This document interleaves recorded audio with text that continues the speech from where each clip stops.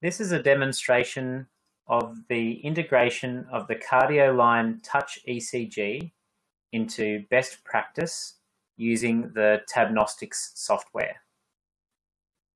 First step, we open up the patient that we would like to perform the test on, go to the Utilities menu, and then to Electrocardiogram. When this window loads, we first schedule a test, which then tells Tabnostics to begin the test in the background.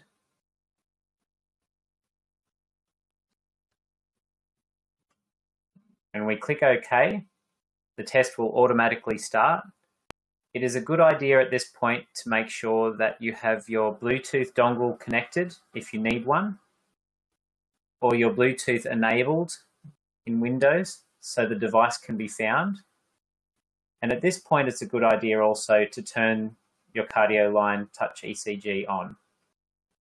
So when we click OK, the device will be found and the test will start automatically.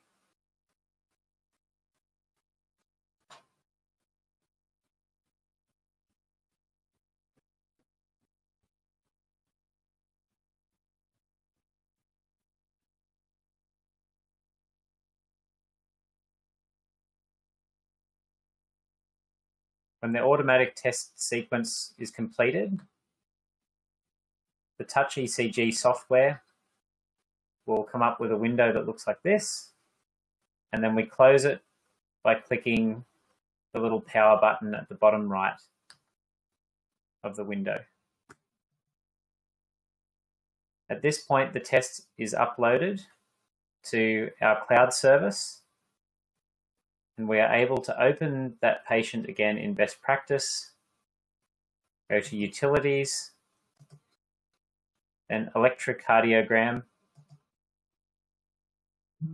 and the test will automatically show up in the list, and we can hit the download button to import it into clinical images within the best practice patient file.